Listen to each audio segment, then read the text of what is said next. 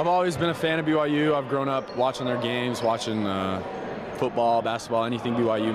My parents met there. My uncle went there. My cousins played there. My uncle played there. It's just kind of where I've always wanted to play, and they offered, and I knew I wanted to go there, and I didn't want to take too long and wait out the whole recruiting process because I just wanted to get it done with, get it over with, and just focus on my team, my school, getting better now. So that's why. So when you talk about all this family that you've had that went to the school and were a part of the school, what did it mean to you when you got that offer, when they came to you and said, we want you to play for us? It meant a lot.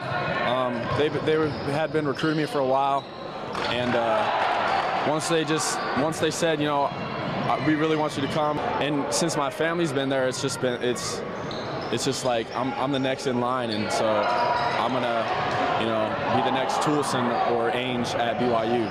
So now that you have this decision behind you, you can put all your focus into this season. So has that been addressed already in the summer? Yeah, definitely.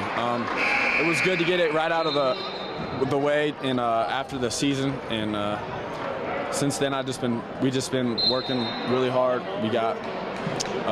We have chip on our shoulder. We feel like we got some stuff to prove this next year, and we got a bunch of guys returning, a bunch of guys that play hard, and we feel like we can make some noise this year.